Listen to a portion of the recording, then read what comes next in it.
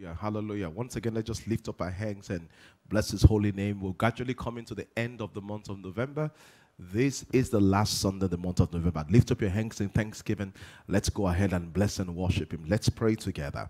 Heavenly Father, in the name of the Lord Jesus, we thank you once again for how you have preserved us, from the beginning of the year, January, February, March, April, May, June, July, August, September, October, November is right here, almost being concluded, and we're stepping in victory into December. Thank you. This has been a challenging year globally, but you've kept us, you've preserved us, you've honored us, you've given us, you've done mighty things. Father, we exalt your holy name.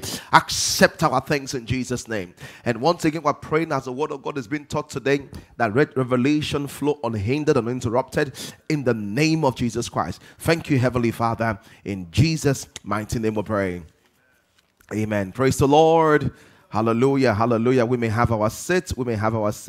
Welcome to church today. Just to let you know, just very, very important, just to let you know two things. Number one, next Sunday is our Thanksgiving Sunday. Somebody say hallelujah. Hallelujah. We have Samuel Poso, we have Bukola Bex, we have Bidemi, we have Chioma Jesus. We have so many people joining us to just make it I wanted to come, everyone. I wanted to put on your tradition, your Yoruba wear, your Igbo wear, your Hausa wear, whatever you wear in your place, your French wear, your South African wear. Even if you're joining online, put on your wears, and everyone should actually be in church. Glory to God. I want to ask you that make provisions a lot to be in the fourth or the first service. We have a lot of space in that service. It's mega Thanksgiving service, thanking God for all the Lord has done throughout this year. And please remember that this week also we'll be fasting. December the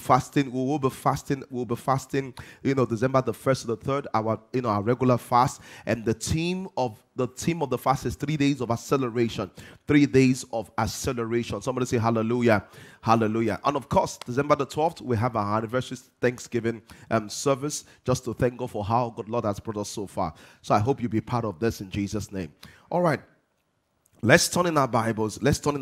Quickly. And I want to continue and finalize my teaching on spiritual tools for a quantum leap. Let's read in Acts chapter 16 in verse 16.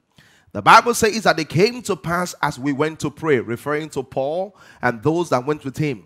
A certain damsel, a certain lady possessed, watch this now. In retrospect, they said this lady was possessed. But the people that were there at that time did not know she was possessed.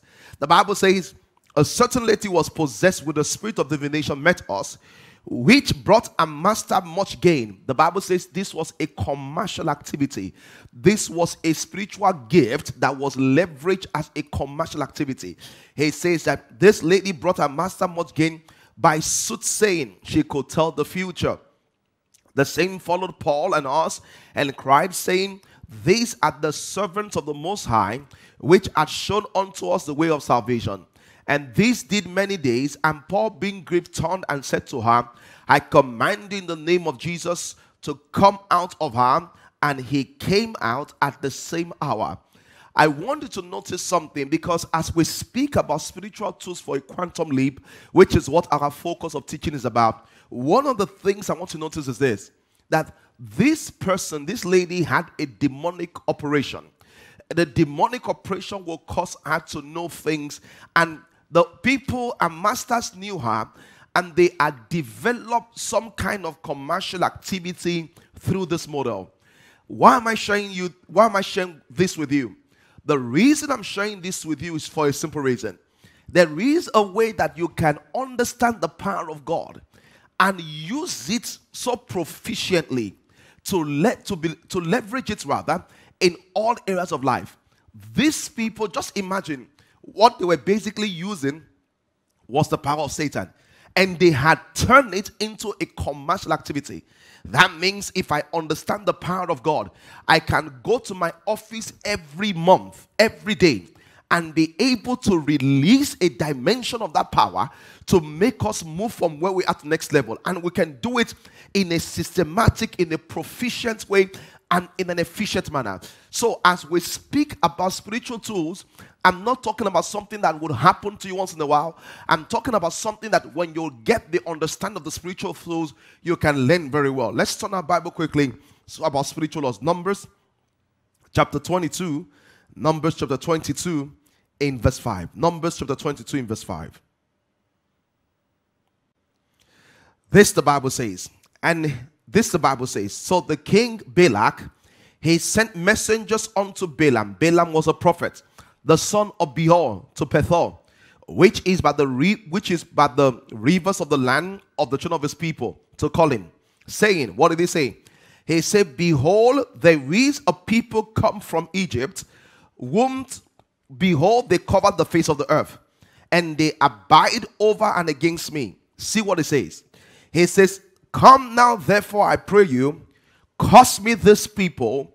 Why did he say curse me? He said, for they are too mighty for me. Peradventure, because you have cursed me, I shall prevail. What the king Balak was saying was very simple. In the natural, there is no way I can win these people. In the natural, there is no way I can get pregnant. In the natural, there is no way that this business that's done 10 million can move to 100 million. In the natural, there is no way I can get this job. The chances are not there that I can get the appointment. So, Balak the king, having understood spiritual things, he understood something, that if we can put spiritual tools in place, that which was not possible naturally will become possible. So naturally, there is no place someone with a medical condition can get pregnant. Medical science, there is no way they can do that. But what he was saying was simple. He said that if we can get someone that understands spiritual authority and knows the use of spiritual tools and it deploys it, we can have a massive breakthrough. And that's why we're teaching this. What we're teaching this? We're teaching this to say, no matter the limitations, no matter where you are, that you can leverage your understanding on deep biblical spiritual tools to be able to bring about a breakthrough. Maybe you are of an age, and at that age it's very difficult for any one of your age to be married. And people say this will be very difficult. In the natural, it is difficult, and that's what the king understands. The king says that naturally I can't achieve this. Naturally I can't raise the capital. Naturally I can't get the promotion. Naturally I can't get the approval. He said, but come and do something, and what he will do will be from the realm of the spirit, and that thing will begin to orchestrate situations and circumstances to make sure that the things I desire exactly happens. So when this is done, and let me tell you something, what he was saying was this. This is what he's saying. Naturally, we can't get this done. Naturally, we can never win this. But if you can leverage your spiritual authority, sir, there will be a portal that will open. All of a sudden, there will be circumstances and events, situations and things like that that will make sure that the favor will come into our side. What am I saying to you? So naturally, it's impossible that you'll be the one to be picked up for the contract as the one as a contractor because of the leverage others have that you do not have. But as we bring in the law of the spirit, or those others have physical leverage, one spiritual tool step inside, there will be a diversion. There will be such an influence that will make those things come in your favor. Glory to God. I said glory to God. So the spiritual things will bring about such an influence. And let me say something to you. I told you the story of one of my closest family friends, actually the closest person I've known to my dad before both of them went to be of blessed memory. And this man served in one of the largest multinationals in Nigeria. And it was next to the CEO. And when it was time to replace the CEO, for some reason, they didn't consider him to be the next CEO. I think they wanted some other white or European CEO. That's the culture. And he really got angry. And he says, why can't they pick me as the CEO? So you know what he told me? I mean, he was telling me this 40, 50 years after. He said, you will not believe this. I was going to Senegal every weekend. I went there for 3 months every weekend. I was going to see these witch doctors that could involve incarnation. I said, so what happened? I was fascinated by the story. He said, one day, my boss, the white CEO, it was when he got back to Europe that he told them that how I got back to Europe, I don't know. But I'm back in Europe now. I'm not going back to Nigeria. this is a man that is a sensible man, master's, PhD, run multinational organizations in the billions of dollars, and spiritual tools was applied, and the man did not know how he packed his bag, how he packed his passport, how he bought his ticket. It was when he got back to Europe that he came to his senses and says, why am I here? And he told them in the office, I don't know why I'm here, but something is sure, I'm not going back.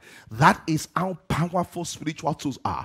When men say there's no waste, the spiritual will create an express. When men say there's no river, that this is a desert, the spiritual will create a river there. That's what the spiritual does. So maybe you are here and you're wondering that the year is over. It's a man that says it will take 30 days. With God, all things are possible. What you thought will take you 1 month can take God 1 day. What you thought will take you 2 weeks can take a minute with God. And that's why we need to learn how to use this thing. In this teaching today, one of the things you will learn is this. You will learn why you do not need to come to a pastor, what you can do by yourself. Let's say your business is not going well. What can I do by myself as a spiritual man to be able to use a spiritual tool to resuscitate my business? Let's say my life is going upward and downward and I don't have consistent success. One of the things you will learn today is that what can I do to be able to have a life that is forward and progressive, not epileptic success? Let's say you have some kind of delay. Maybe it's a delay in marriage. Maybe it's a delay in childbirth. Maybe there's a delay in funding. How can I use spiritual tools? How can I activate spiritual laws to be able to hasten and speed in operation? Glory to God. I said glory to God. I said glory to God. The other day I was just watching a television show, and this person had said that when he married this man, he was actually going to see a witch doctor, and this witch doctor was meant to help them, but eventually he got married. She found herself in a service and she got delivered, and by the time she went back home, she went back because of her senses, she discovered that, why am I with you?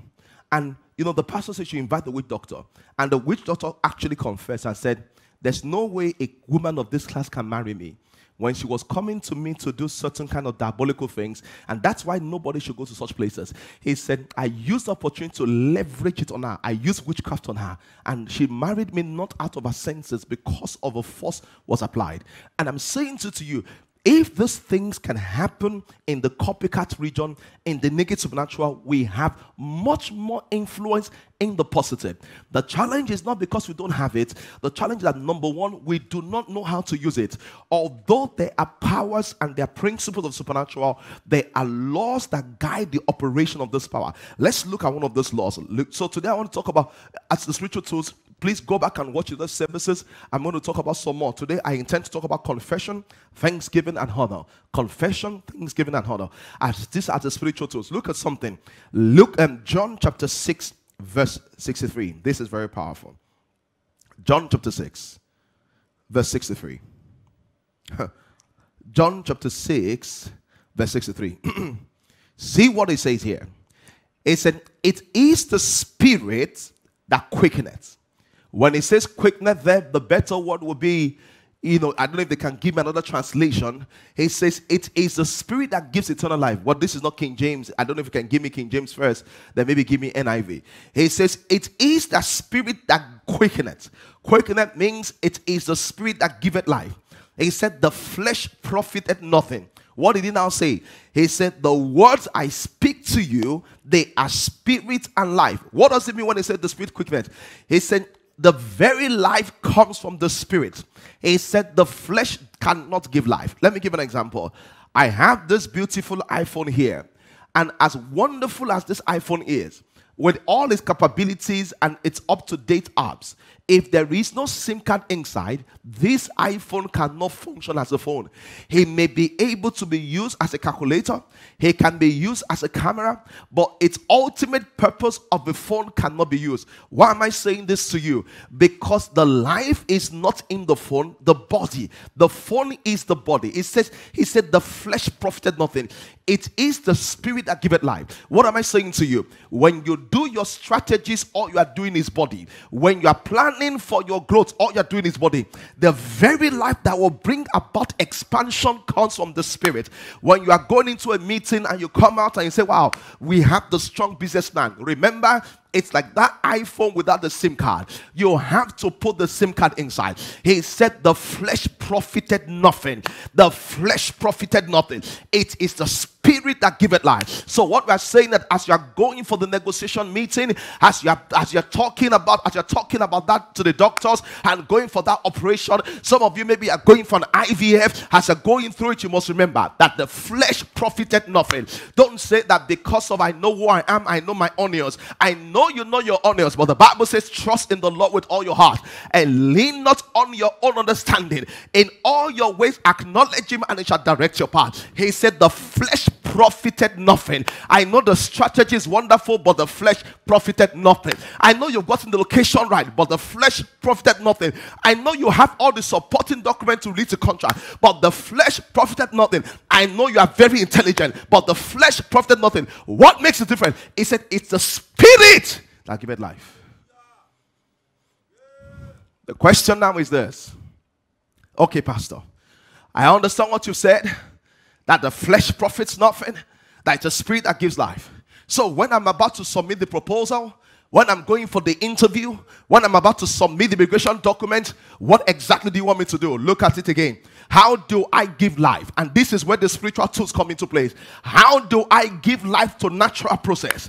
This is what you're asking. How do I inject the power of God into a normal situation? How do I inject the power of God? The doctor says this and this about my health. How do I inject the power of God? I've moved now to Canada. I've moved to the UK. I've moved to the US. Things are not going the way it is. There are dreams I have. How do I inject the power of God to make sure my dreams can happen? So that by the end of this year, I will have something significant to rejoice about. John chapter 6.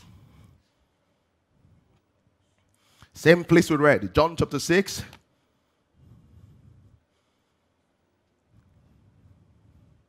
Verse 63. He says, remember this, that it is the Spirit that quickeneth. You know, it's the Spirit that quickeneth. Let me say, this is the other extreme. The other extreme is this. Many people will just be doing. They will just be releasing power. You will say, how far with the contract? I'm fasting for 3 days. I'm doing this for 3 nights. I'm declaring this. Listen to me, people. It says the Spirit gives life. That means that, number one, for the supernatural to work, there must be something natural there. Because the supernatural only gives life to what is in the flesh. What does that mean? If you are praying about a job and you don't do what you have to do in the flesh, the supernatural will not be able to give life. When it gives life, there is no body for the life to function through. How do I mean? When God was going to make man, the first thing God was to do was this. He made the human body, then he breathed into his nose. The natural was there and God put in the breath. That was the supernatural. So everyone here, whatever you're praying about, let's say you're praying about marriage, you need to do the things that will make you marriageable. If you don't know what to do, you need to learn it. Let's say you're praying about a job, you need to do the things that will make you employable. Let's say you're praying about growth and scaling, you need to put your house in order. Those are the natural things you do. And as you do that, when you begin to pray, you are releasing the life of the Spirit into those things. The challenge with most people is that they are not doing the physical, but they are releasing spiritual power. So spiritual power is released, but there's no channel or avenue where that power can be what dimension or diffused into. So you see them, they are stranded. That's why a lot of Christians are stranded. They're praying about their job, but there's nothing in the physical that the power can rest upon. They are praying about their expansion in business. They are not doing advertisement. They are not doing marketing. There's no strategic plan. There's nothing the power of God can rest upon. They are praying about their immigration status, and there's some key steps they have to take. And they're praying, and there's nothing the power of God can rest upon. If the power of God is going to rest upon you, he said, the Spirit quickeneth. The Spirit will quicken what is already there. Glory to God. I said glory to God. Let's read John. So remember that if you are the kind of person, and this is what happens to people, most people want to do some kind of project. They bump into the project and they are injured. They are injured because firstly, they don't understand the way this thing works. You take your project and begin to ask God to grant you wisdom and strategic direction. See what it says again in John chapter 6 verse 35. It is the spirit that quickeneth, it's the spirit that brings alive, it's the brain that brings the progress. The flesh profited nothing. Now, it tells us how the spirit brings life. He said, the words I speak unto you, they are spirit and life. So the first thing I want you to understand is this, that words are spiritual and they are life. One of the spiritual tools we must understand is the power of words. Is the power of words. In the realm of the spirit, the most superior words are God's word. But the power of words. He says, how do you give life to something? He said, the word I speak at what? At living. He said, they are living and active. They are spiritual in their life. He said, the flesh profit nothing. He said, but the spirit giveth life. He said, the word I speak to you are life. So how do you give what? How do you give life to a business? By speaking to the business. How do you give life to a body? By speaking to the body. How do you give life to your marital dream? By speaking to your marital dream. How do you give life to your approval? By speaking to your approval. In the physical, you are arranging the papers, sending the papers for approval. But in the spiritual, you are speaking word. Behind the scene, life is being given. As the flesh is going, there is an activation of life being given. This thing I'm telling you is very powerful. And I'm going to use some, I'm going to use, let me even help you with this. My mom had kids late. She was probably married for about 10 years plus before she had her first child. And when she had her first child, it was just, she was blown away. And my auntie told me this because my auntie said she was with her when she was having the child. And when they brought the child to my mom, she had the CS. My mom looked at the child, which is my older sister, our firstborn, and said something. He said, is this my child? Did this actually come out of me? Because, of course, she passed out during the CS. And she said, will I be alive to see our wedding? I'm telling you, this is in the hospital. Ladies and gentlemen, my first, I have an older sister and an older. My firstborn is a lady after a brother than myself. The way life will have it, I married first. My brother married second. My sister married third, last. We just went the other way of marriage. And this is what happened. Exactly 1 week to my sister's wedding, my mother died. When my mother died, my auntie came. She broke down on the floor and began to cry. He said, she said this thing 40 years ago. He said, she said it. She said, will I be able to see this? You don't understand. The word you speak are life. You are either putting life in something or you are killing something. There's a man, very renowned man called Charles Capps. And, Charles Capps said something very powerful. What did he say?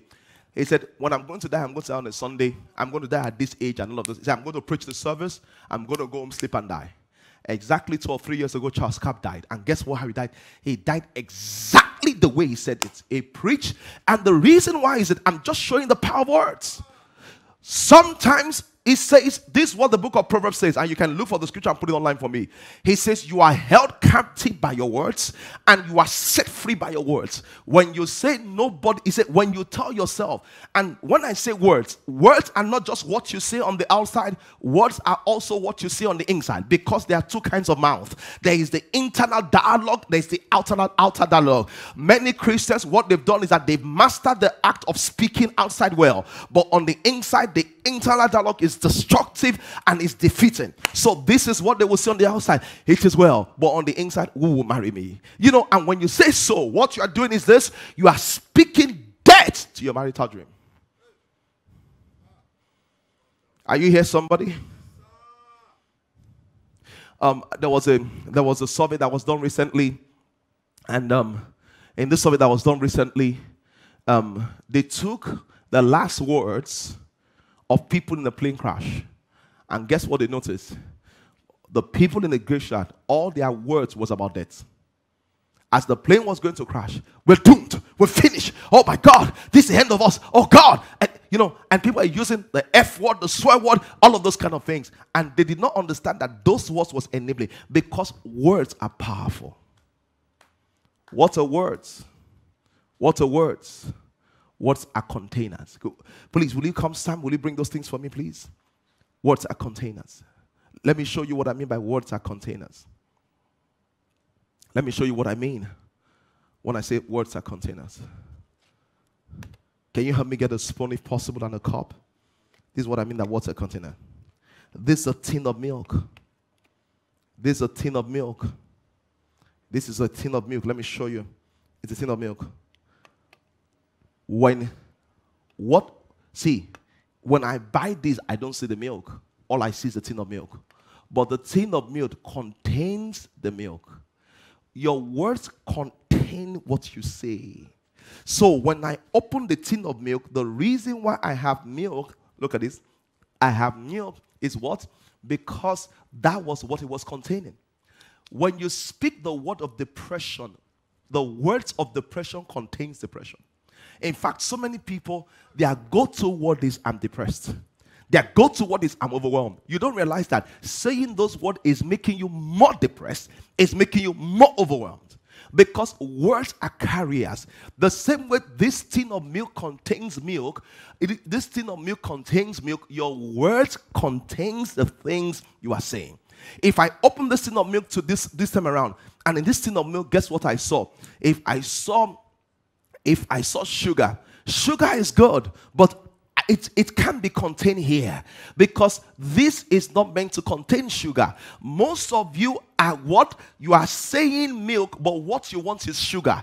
You are saying coffee, but what you want is sugar. Your words are containers. Words are vehicles. They contain exactly what you said. What you have today is what you said yesterday. What you said yesterday is what you have tomorrow. Words. Look at this now. Look, this is a pack of sugar. It's a pack of cubed sugar. If I open this pack right now, what will I find inside? Sugar. Because this is just a packet. It's carrying sugar. Words carry what you say. Nobody will marry me, then nobody will marry you. Everything is difficult. Everything becomes difficult. Because in the realm of the spirit, words are tools. Words are tools in the realm of the spirit. Words are tools in the realm of the spirit. Words are tools in the realm of the spirit. You know, even in science, I saw this, science thing done. They took two plants and they put them apart. Two same plants in different places. And they will say to one plant, you are good, you're fruitful, you're productive, positive words. They'll say to the one, you're useless, you're dying, you're ineffective. After 6 months, guess what happened? The one they spoke negative words to all died. The one they spoke positive words to all survived. That's how powerful words are. Do you have the cup and spoon for me? Glory to God. Glory to God. I said glory to God. I said glory to God. I said glory to God. Let's turn in our Bible. Let me just show you something quickly. Look at Numbers chapter 13. Look at Numbers chapter 13. Words are very powerful. Numbers chapter 13. And Numbers chapter 13, verse 33.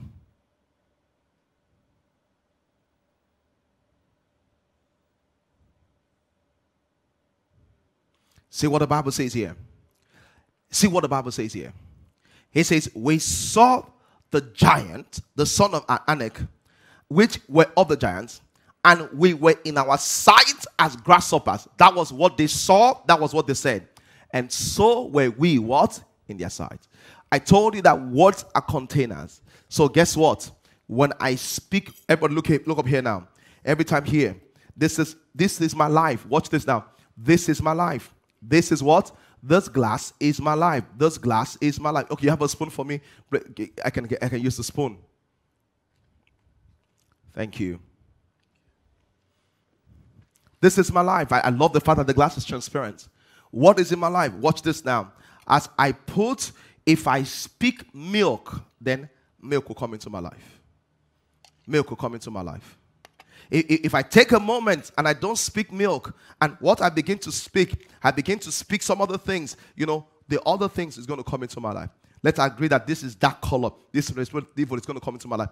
The question is that your life is full of the words you speak. So what am I saying? You keep telling yourself, let me tell you things you tell yourself. I can't do this. Your life is full of I can't. I'm always unhappy. Your life is full of that. Nobody loves me. Your life is full of that. You know, your life is full of the things you say. If you want to change your life, you must empty out your life and start speaking new words. Listen to me. Some people want their life to be full of sugar, but they keep putting up debt there. Some people want their business to be full of great things, but they still keeping up debt there. Glory to God. Did you see the word they said? They wanted to win the battle, and they said that we were like grasshoppers. The Bible says, and so we were. You know what the Bible says in the book of Ephesians 6 about the word? The Bible says the word of God is the sword of the Spirit. Hallelujah. This is not a sword, this is a machado. He said the word of God is what? Is a sword of the Spirit. The word of God is what? Is a sword of the Spirit. What does this mean? I love this. In the realm of the Spirit, the way we fight battle is by words. Did you notice in the whole of the armor of righteousness, there was just one weapon that is offensive. There's one weapon that you can use to fight. All the other weapons is defensive. You protect yourself. There's one weapon we use to fight. What is the weapon? The word of God. Doctor says you can't have a child. How do you cut out the fibroid? With the word. They say that your business not grow. How do you break the barrier? With the word. The word of God is a weapon. It's a weapon. It's a sword of the Spirit. Are you here, somebody? I don't know if you are here. Say amen.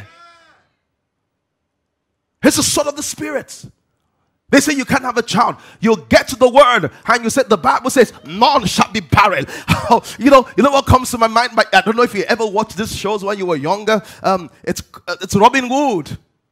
And Robin Hood will come out of the woods, and that thing is wonderfully, and you're just fighting the devil, and you're just fighting the devil, and just fighting the devil that way. Question: do you realize that your words are spiritual tools?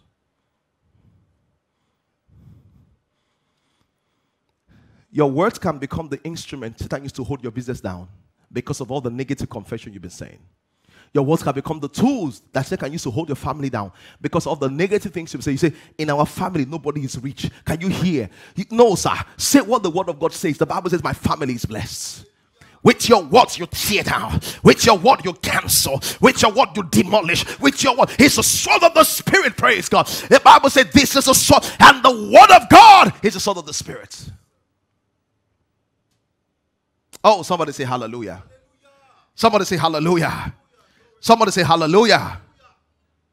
How do you apply this to yourself? Very powerful. How do you apply this to yourself? Find what the Bible says about your business. When you go back to work, you begin to declare, I'm like a tree planted by the rivers of water. What are you doing? In the realm of the Spirit, you are taking your sword and you're making warfare. They say there's recession. You said, no, I'm like a tree planted. Oh, glory to God. I'm like a tree planted. Hallelujah. Hey, praise God. Doctor says, I'm sorry. This is wrong with your health. You say, doctor, I've heard you. But the Bible said that my body is the temple of the Holy Ghost. Sickness cannot stay here. My body is the temple of the Holy Ghost. Hallelujah. It's the temple of the Holy Ghost. As you're growing older, things seem to be going downwards. They say, that's how it goes down in the family. When people grow older, they start losing their money. You said, not me. Proverbs chapter 4 verse 17, the paths of the righteous. He's like, you take out your sword, you pull your sword, you say this is a sword. The Bible says the path of the righteous, he's like a shining light that shines brighter and brighter till the perfect day. Somebody say hallelujah. The sword of the Spirit. The sword of the Spirit. Your words are spiritual tools. See, if you know that you have a spiritual tool, use it intentionally. Don't use it against yourself. Have things you say about your life every day. Have things you say about your business every day. So how do I use the word? I will tell you what I do. If you're going for a project, if you're believing for a baby, write down something. Write it based on what the Bible says. And begin to declare it every day. Every day when you declare it, it's like taking the sword of the Spirit and you are cutting down something. You know when you want to cut a tree, it's not at the first cut the tree falls. You keep cutting it on the tree gets weaker and it falls apart. Somebody say hallelujah. Somebody say hallelujah. Somebody say hallelujah. Somebody say hallelujah. Someone say hallelujah. We're taking the sword of the Spirit, which is what? The word of God. The sword of the Spirit. The sword of the Spirit. Someone says, I will harm you. You say, no, no weapon fashioned. See, when they tell you, you say your own back. It's the sword of the Spirit. Let me say something to you. Many of you don't understand this. Did you notice? Most of you think that it was God that gave Job over to Satan. That's not what the Bible says. Let's read Job. Job chapter 1.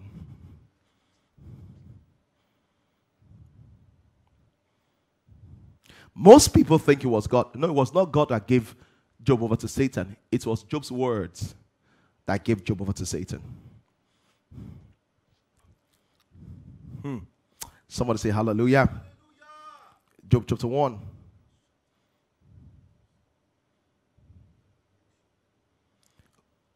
Verse 11.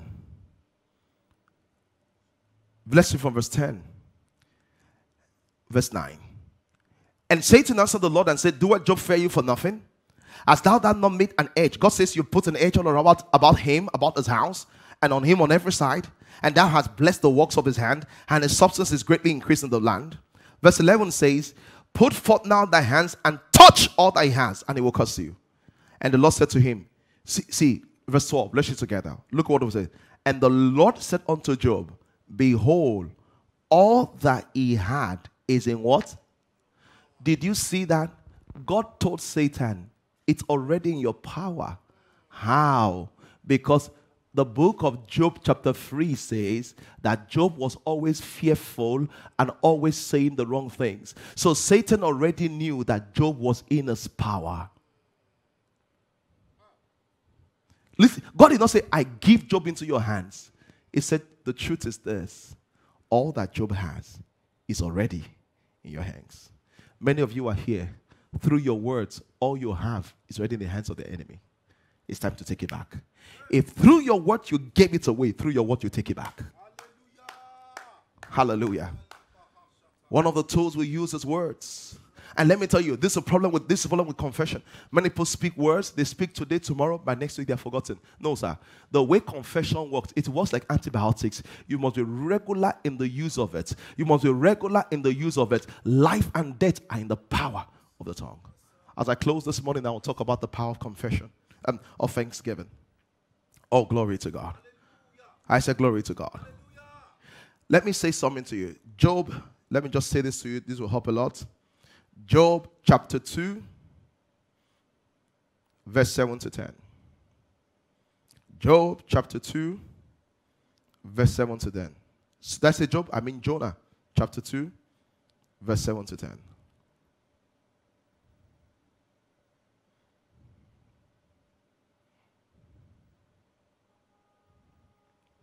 So I want to say to you this quickly. If your life is not going so well, what should you do exactly? Let me read to you. Jonah had made a big mistake and he had gotten backwards. See what Jonah said in verse 7. And my soul fainted within me, and I remember the Lord. He said, when things were very tough, I remember the Lord. And my prayer came into thee, into thy holy tabernacles. And it says something, verse 8. It said, they that observe lying wonders forsake their mercy. What did Jonah say? Jonah said, I was in the place of depression. I began to pray. But it says, they that observe, look, focus on lying wonders, forsake their mercy. He says, although I was in a place of depression, I took my eyes over the things that depressed me. Why am I saying that to you? Maybe you're running a business and you're running into debt. You have to close those things that remind you of the debt.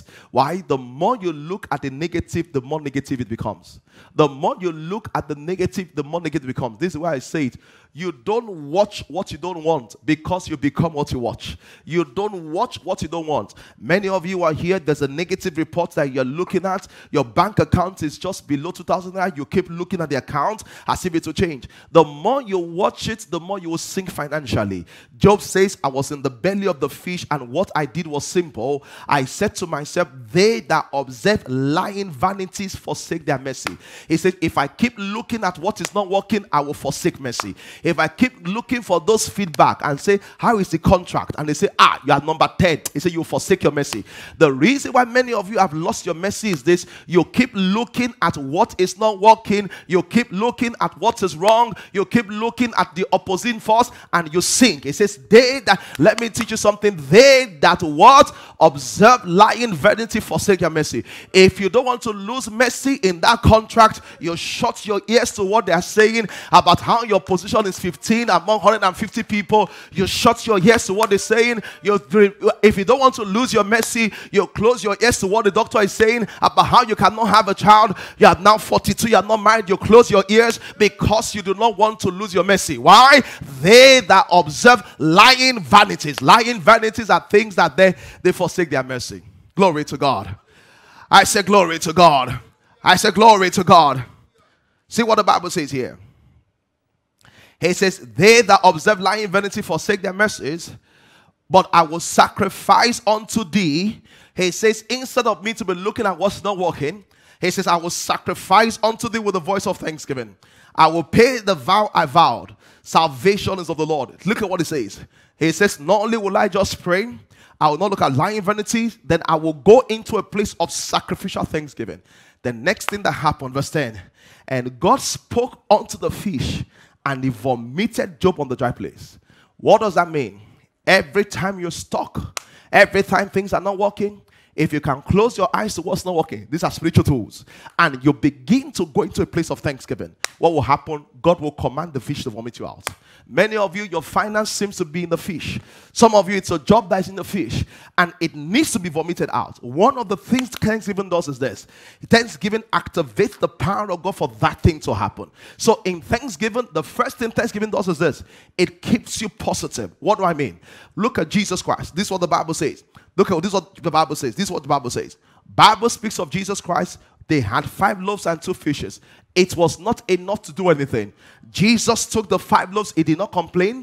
Many of you, if something happens right now, you are paying for 10 million, you get 200,000 naira. You say, what is this nonsense? Maybe you are praying for marriage, and maybe you're just still dating. You say, I thought I'll be married, and you're just angry.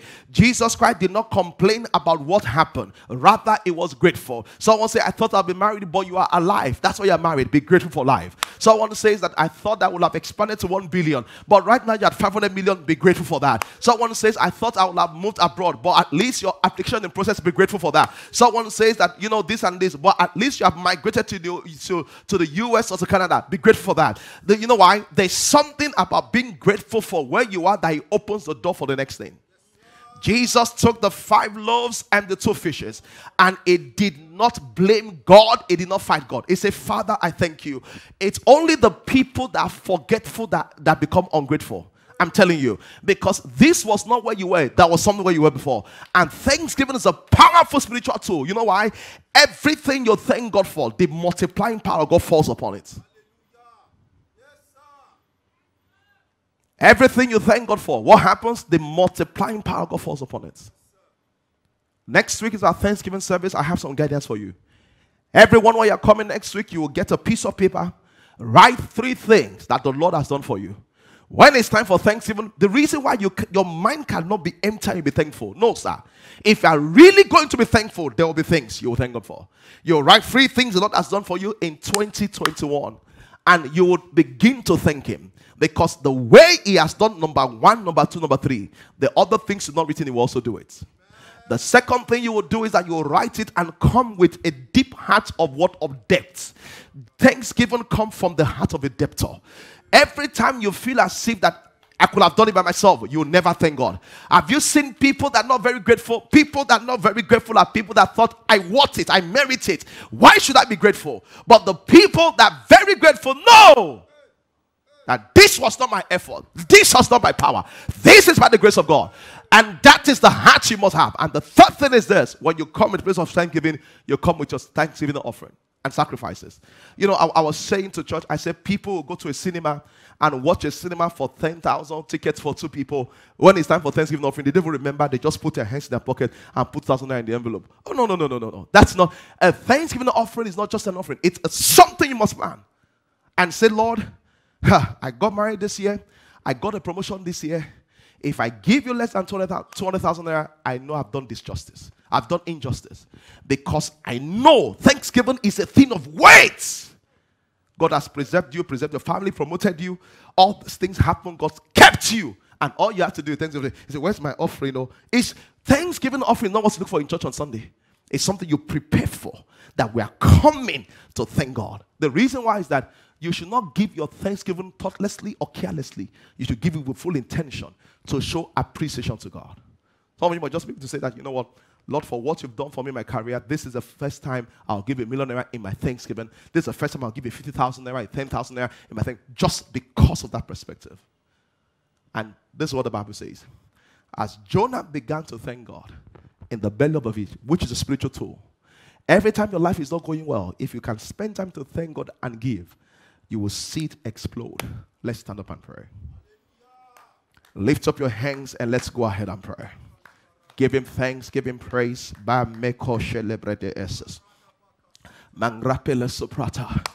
With your mouth, I want to use your words to create your future.